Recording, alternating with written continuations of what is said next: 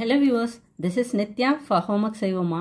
இன்னைக்கு 5th standard ஓடது Chrysalis publication அப்படிங்கிற publication follow பண்ற bookல இருந்து social science subjectல unit 3 of the people by the people மக்களால மக்களுக்காக அப்படிங்கிற ஒரு லெசன் பேஜ் நம்பர் 49. இந்த லெசன்ல இருந்து ஒரு பர்டிகுலர் டாபிக் மட்டும் fundamental rights of an Indian citizen. ஒரு இந்தியன் சிட்டிசனுக்கும் அதாவது இந்திய குடிமகன் ஒவ்வொரு இந்திய குடிமகனுக்கும் சில அடிப்படை உரிமைகள் இருக்கும். இதெல்லாம் பண்ணலாம், இதுக்கெல்லாம் யாருக்கிட்டையும் பர்மிஷன் கேட்க தேவையில்லைன்றது அடிப்படை உரிமைகள், இதெல்லாம் கொடுத்து தான் ஆகணும் அப்படிங்கிற மாதிரி அந்த டாபிக் மட்டும் இப்போ பார்க்க போகிறோம். ஃபஸ்ட்டு பேசிக்காக fundamental rights of an Indian citizen என்னென்ன பேசிக் ரைட்ஸ் இருக்குது அப்படின்னா, right to equality, right to freedom, right against exploitation, right to freedom of religion, cultural and educational rights, right to constitutional remedy. இதில் இப்போ நம்ம என்னென்ன ரைட்டு அப்படின்னா இது என்ன, இது நமக்கு என்ன பண்ணுது, இந்த ரைட் மூலமாக நம்ம என்ன பெனிஃபிட்டை அடையிறோம் அப்படிங்கிறத ஒன் பை ஒன்னாக பார்க்கலாம். Okay, first right to freedom. Right to ஃப்ரீடம்னா இப்போது இந்த பேச்சுரிமை, எழுத்துரிமை, இந்த மாதிரி ஒவ்வொரு இண்டிவிஜுவலுக்கும் தனித்தனியான சுதந்திரம், இதுக்கெல்லாம் உரிமை இருக்குது. எதுக்கெல்லாம் உரிமை இருக்குது, பர்மிஷன்லாம் தேவையில்லை அப்படின்னா, every citizens of India has the right to speak and express themself freely which includes the right to question the government about it's actions. ஒவ்வொரு இந்தியன் சிட்டிசனுக்கும் பேச்சுரிமை, அதாவது பேசுறதுக்கெல்லாம் நம்ம வந்து பர்மிஷன் கேட்க தேவையில்லை. ஏன் இதெல்லாம் சொல்லியிருக்காங்கன்னா, பிஃபோர் இண்டிபெண்டன்ஸ்க்கு முன்னாடி எங்கேயும் நின்று யாரும் அங்கங்கே பேசிகிட்டு இருக்க மாட்டாங்க. அப்படின்னா பர்டிகுலர் டாபிக் பற்றி ஒரு பொது இடத்துல நின்று இந்த மேடை பேச்சு அப்படிலாம் சொல்லுவாங்கள்ல, அந்த மாதிரியோ ஒரு குரூப்பாக வந்து ஒருத்தர் ஒரு லீடர் வச்சு இன்னும் கீழே இருக்கவங்க பேசுகிறதோ அந்த மாதிரியெல்லாம் வந்து பண்ணக்கூடாது. அப்படி பண்ணுறதுக்கெல்லாம் வந்து அந்த பிரிட்டிஷ் பீப்புள் வந்து அலோவ் பண்ண மாட்டாங்க. அந்த மாதிரி உரிமை எல்லாமே இந்த ஃப்ரீடம்க்கு அப்புறம் இந்த பேசிக் இதை வந்து வரையறுத்ததுக்கு அப்புறமா தான் நமக்கு கிடைச்சது. அதுதான், அதனால தான் பேச்சுரிமை தனியாக கொடுத்துருக்காங்க. இந்த மாதிரி யாரும் பேசுகிறதுக்கு ஒரு குரூப், ஒரு சங்கம், ஒரு கழகம் அந்த மாதிரிலாம் ஃபார்ம் பண்ணி அந்த இடத்துல ஒரு டீம் லீடர் ஒருத்தர் பேசுகிறாங்க, கீழே ஃபாலோவர்ஸ்லாம் ஃபாலோ பண்ணுறாங்க, அதுக்கெல்லாம் வந்து எந்த ஒரு பெர்மிஷனும் தேவையில்லை அப்படிங்கிறதெல்லாம் இந்த ரைட்டுன்றதை வந்து டிட்டர்மைன் பண்ணனதுக்கு அப்புறம் தான் இதெல்லாம் என்ஷூர் ஆச்சு.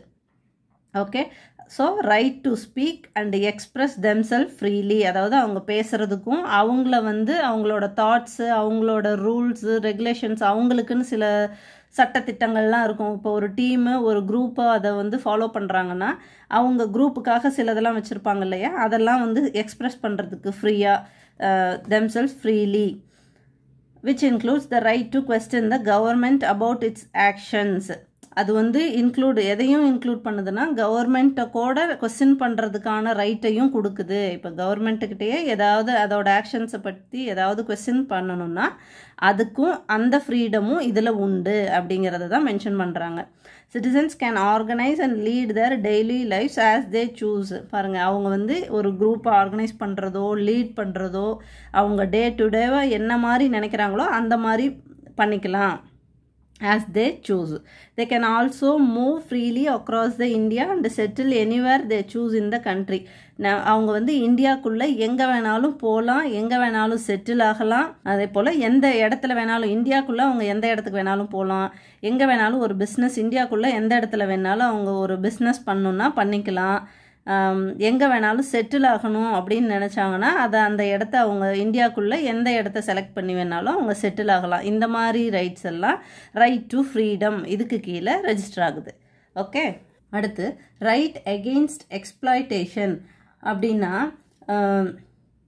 இது சுரண்டலுக்கு எதிரான உரிமை அப்படின்னு தமிழில் சொல்லுவாங்க. அப்படின்னா அந்த கொத்தடிமை, குழந்தை தொழிலாளர் இதெல்லாம் இருக்காங்க இல்லையா, குழந்தைங்களை கடத்துறது, இந்த மாதிரி எங்கேயாவது இந்த மாதிரி குழந்தைங்களுக்கோ இந்த மனுஷங்களையே சில இடத்துலலாம் அடிமையாக ட்ரீட் பண்ணுவாங்க. அதுதான் சுரண்டலுக்கு எதிரான உரிமை அப்படின்னு சொல்லுவாங்க. நிறைய இதிலலாம் வந்து அவங்கள அடிமை போல் நடத்துவாங்க, நிறைய பிளேசஸ்லலாம் அந்த மாதிரியும் இருக்கும். அதுதான் வந்து சுரண்டலுக்கு எதிரான உரிமை அப்படின்னு சொல்கிறாங்க. அந்த மாதிரியெல்லாம் பண்ணக்கூடாது. அப்படி பண்ணப்பட்டால் இந்த இதை வச்சு நம்ம வந்து ரெஜிஸ்டர் பண்ணி கேஸ் போடலாம். அதுக்கு தான் இந்த ரைட்டு வந்து கொடுத்துருக்காங்க. To be exploited is to be misused. This fundamental right ensures education for all children. The right makes sure that everyone is paid the same amount of money for doing the same amount of work. It also prohibits all forms of forced labor and child labor.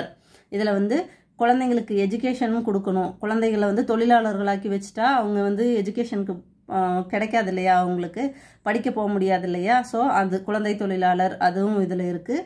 அதே போல் எல்லா மனுஷங்களும் same amount of ஒர்க்குக்கு same amount of money வந்து கொடுக்கணும் அப்படிங்கிறாங்க. அதாவது ஒரே மாதிரியான வேலைக்கு ஒரே மாதிரியான அமௌண்ட்டு, அதாவது கூலி அந்த மாதிரி. இப்போ ஒரு இடத்துலையும் இன்னொரு இடத்துலையும் என்ன மாதிரி ஜாப் நடக்குதோ அந்த ஜாபுக்கு எல்லா இடத்துலையும் என்ன பணம் வந்து சம்பளமாக கொடுக்குறாங்களோ அதை வந்து கொடுக்கணும்.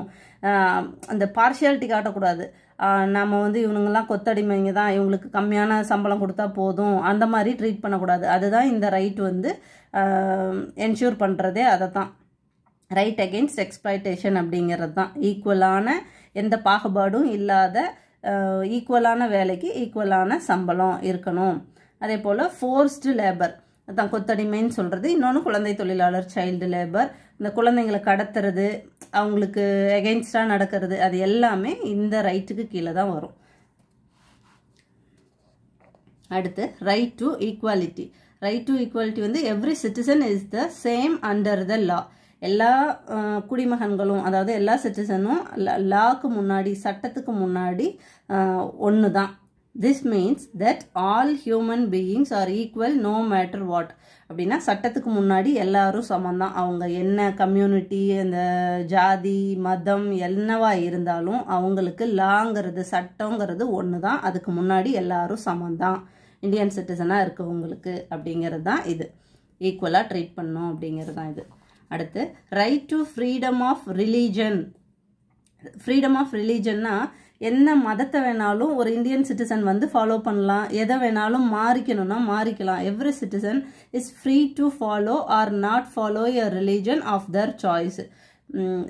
எந்த மதத்தை வேணாலும் ஃபாலோ பண்ணலாம், எந்த மதத்தையும் ஃபாலோ பண்ணாமலும் இருக்கலாம், எந்த மதமும் சாராமலும் இருக்கலாம், எந்த மதத்தை வேணாலும் ஃபாலோ பண்ணலாம். ஃப்ரீடம் ஆஃப் ரிலீஜன் அப்படிங்கிறது தான். அது வந்து அந்த இந்தியன் சிட்டிசனோட சாய்ஸு அப்படிங்கிறாங்க.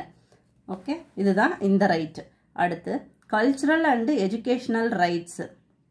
Cultural and educational ரைட்ஸ்னால் every citizen has a right to conserve Dhar culture, language and script.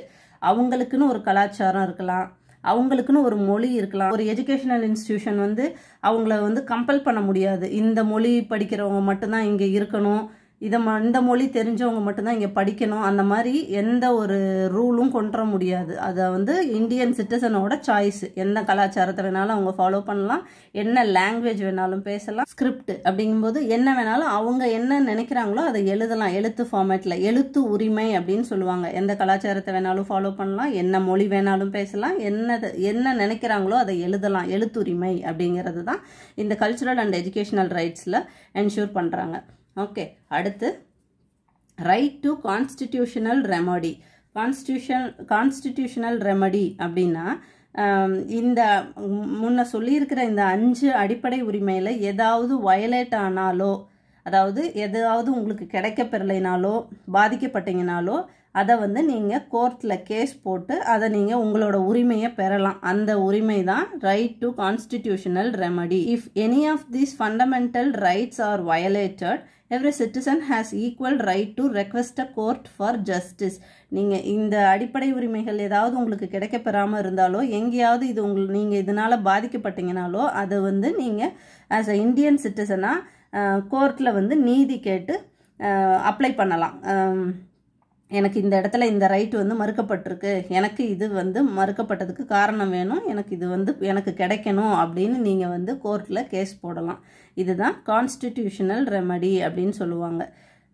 Okay viewers, எல்லா குழந்தைங்களும் இந்த ஏஜில் தெரிஞ்சுக்க வேண்டிய ஒரு topic fundamental rights of an Indian citizen. So இது வந்து பப்ளிகேஷன் வந்து ஒரு விஷயம் கிடையாது, எல்லாரும் தெரிஞ்சுக்க வேண்டிய விஷயங்கிறதுனால ஒன்றுக்கு 2 டைம் ரிவைண்ட் பண்ணி பார்த்தா கான்செப்ட் ஈஸியாக புரியும். ஓரளவுக்கு நானும் நல்லா சொல்லியிருக்கேன்னு நினைக்கிறேன். இது மாதிரி வீடியோஸ் வேணும்னா கீழே கமெண்ட் செக்ஷனில் மென்ஷன் பண்ணுங்கள். இந்த வீடியோ பிடிச்சிருந்தா லைக் பண்ணுங்கள், ஷேர் பண்ணுங்கள் அண்ட் சப்ஸ்கிரைப் பண்ணுங்கள். ஓகே, தேங்க்யூ, பாய்.